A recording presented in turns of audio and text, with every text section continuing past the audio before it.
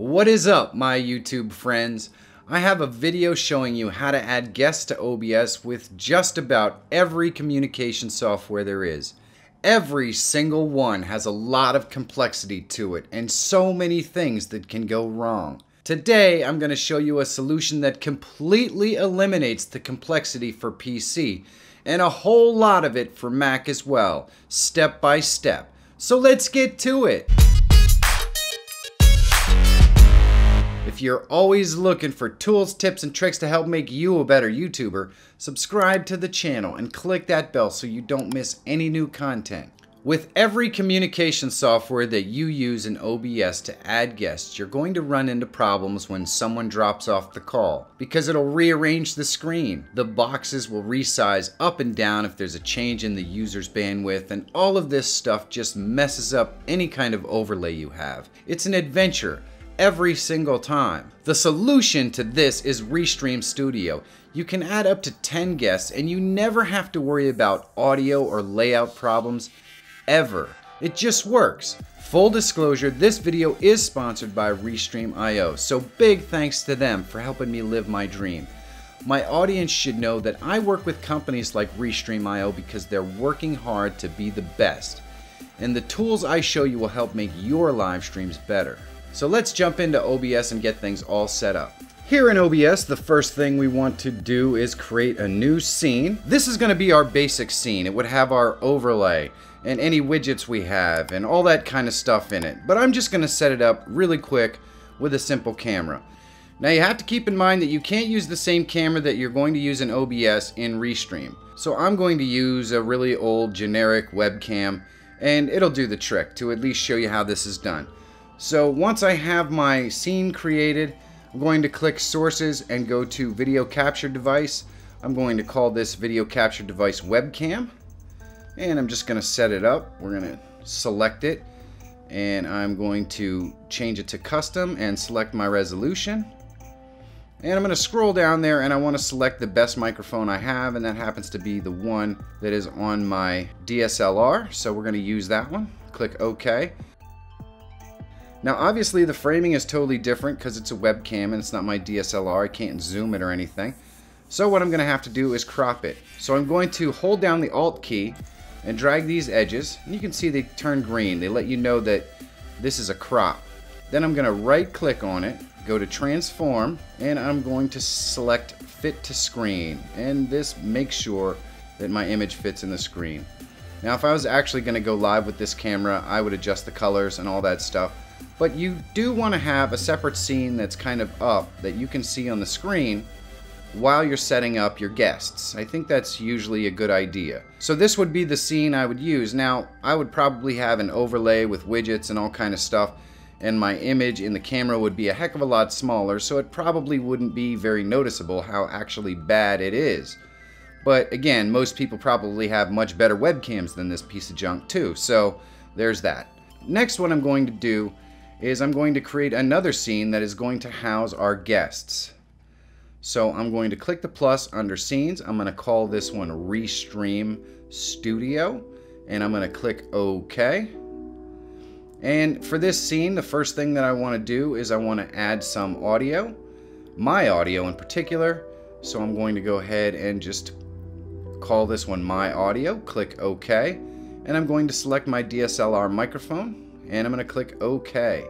Next, I want to add my guest audio. This is audio that's going to be captured from Restream.io and sent to the output for the live stream.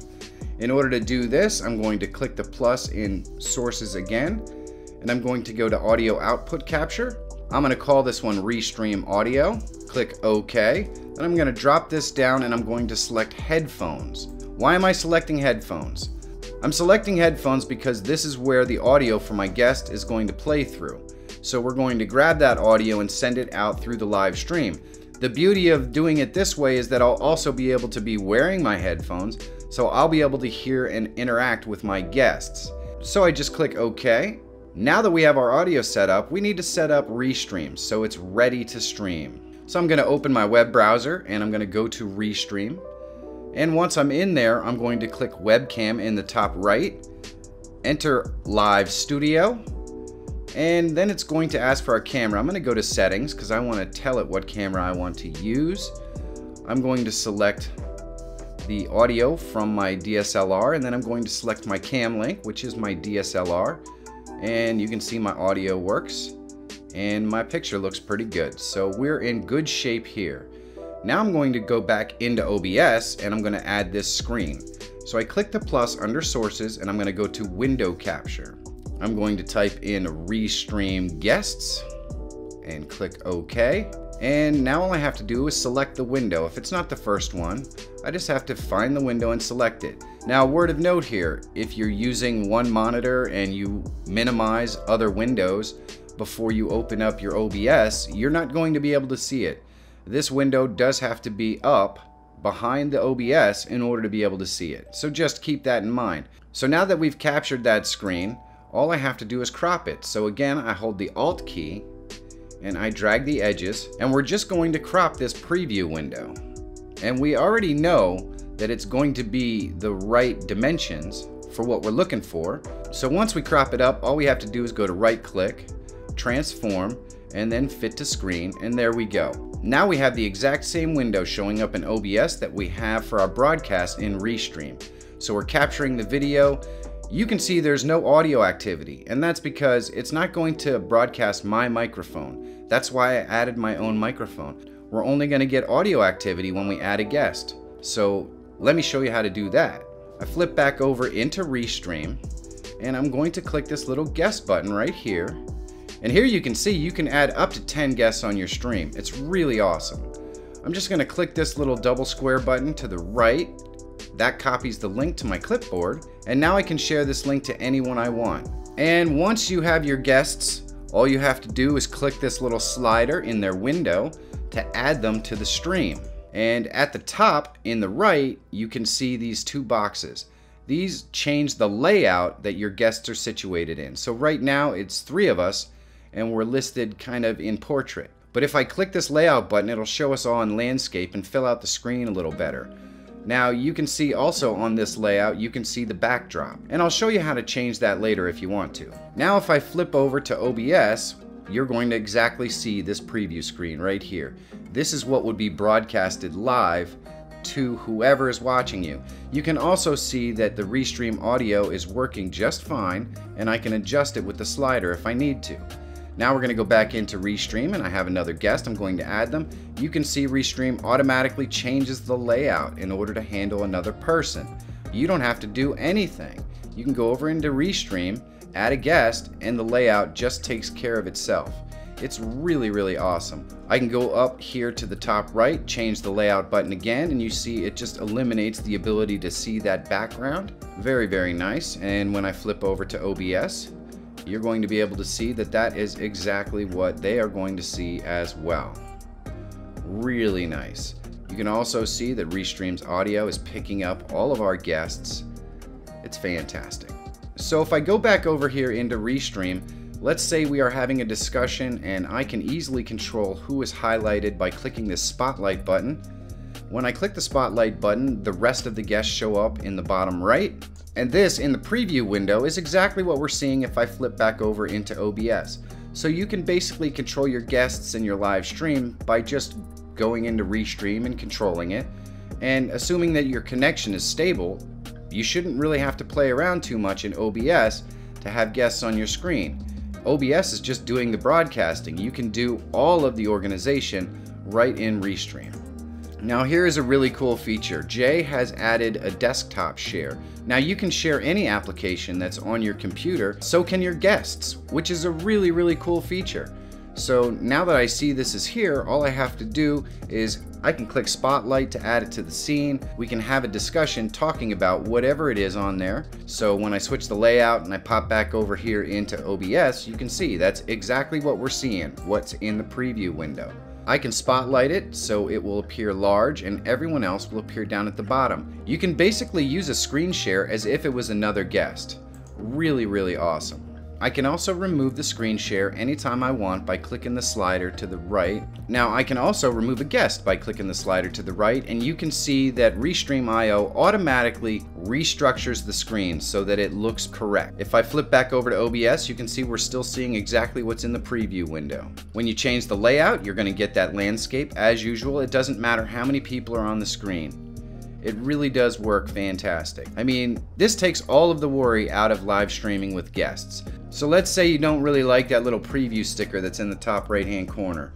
Well, that's okay. You don't have to worry about that. You see what I did here on the right in setup is I switched off all my destinations, which means I'm not streaming from Restream IO on any platforms. And then all I have to do is go up and click the Go Live button up in the top right. You can see that changes from preview to live, just in case you'd rather have that while you're broadcasting your live stream. Now, let's see what happens when we're in OBS and we're just interacting on the live stream like we normally would, but a guest drops. And there we go. Restream IO restructures the formatting of the screen so that all of the guests that are currently there are still visible. It really does simplify everything. If you were using something like Skype or Zoom and something like that happened, your overlay would just be a complete disaster. You wouldn't even be able to use it. But with Restream IO, everything just adjusts accordingly. It's really fantastic. Now, if Michael drops off, you can see that we have 2 people in. It automatically adjusts on its own as well. I can add Michael back in there, and there we go. You can see here when you spotlight someone and I flip over into OBS, we get exactly what's on the preview window. It's really awesome. I love the spotlight feature. It makes it so easy to have a guest speaker on your live stream. It's really cool stuff. Next, I want to show you how to add the graphics to your scene. Now I can hide this backdrop, and if I wanted to, I could upload a background of my own. If I flip over here into OBS, you can see that the black background is now the background. If we wanted to put the user's name right with their little box, all we have to do is go ahead and slide this participant's name box over, and the names they put in when they were signing in are right there. And I can change the color of the backdrop for those names any way I want to. Very, very cool. And I can also put my name in here so that it shows up in one of these boxes as well. All I have to do is type it right here, and we'll just change that color. You know me, I usually like blues. So that looks pretty good. That's what's gonna work for me. So now our names are all there, and if we adjust the layout, the name moves with the box. We don't have to do anything. There we go. If we go to portrait layout, all the names move with the boxes. Now let's say I was starting out my stream and I wanted to go live. I would just start on this screen right here. You can see it's the base screen. So this would have your overlay and all of the normal stuff that you have on your live stream. And the beautiful thing about this is I can set up Restream IO while I'm talking to the audience in the background, and they don't even know what's going on. Then when I'm ready, I just click Restream and my guests are there and we're ready to go. It's really that simple to set this up, and almost nothing can go wrong. Now I want you to take note that every single person who was on this live stream is wearing headphones. And the reason why that is because they can't hear me without headphones without causing lots of problems for the stream, like feedback and looping audio and that sort of stuff. So your guest needs to understand that headphones are an absolute must if they're going to appear on your live stream. And guess what? You're going to have to wear them too.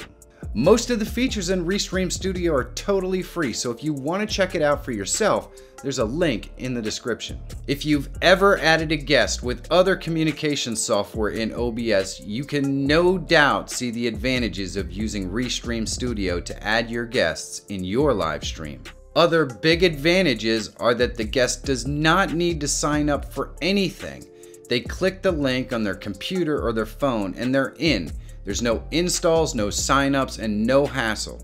You can also keep a static link so your regular guests never need to worry about how to get connected. They can use the same link all the time. Maybe you want to forego the complexity of all this stuff altogether and just use Restream Studio to go live. I can see why someone would want to, it just works. Here's a video that shows you all of the things you can do with Restream Studio. And if you're always looking for tools, tips, and tricks to help make you a better YouTuber, subscribe to the channel. My name is Michael Fire Jr. Thank you so much for watching. Have a great day, and I'll see you in the next one.